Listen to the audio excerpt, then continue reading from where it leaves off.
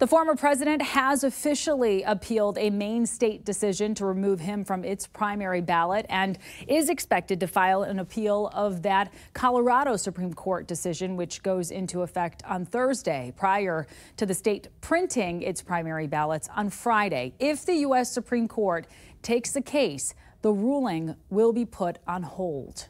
We'll await to see what the U.S. Supreme Court says, and of course, I will follow whatever order is in place throughout the election.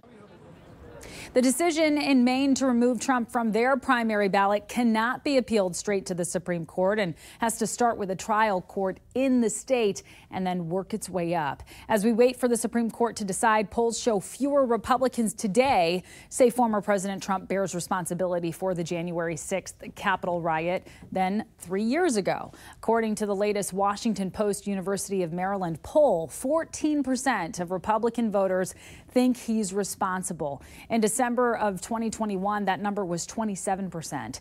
Fewer Democrats think that as well. 86% of Democrats think Trump bears responsibility for the riot today versus 92% 3 years ago.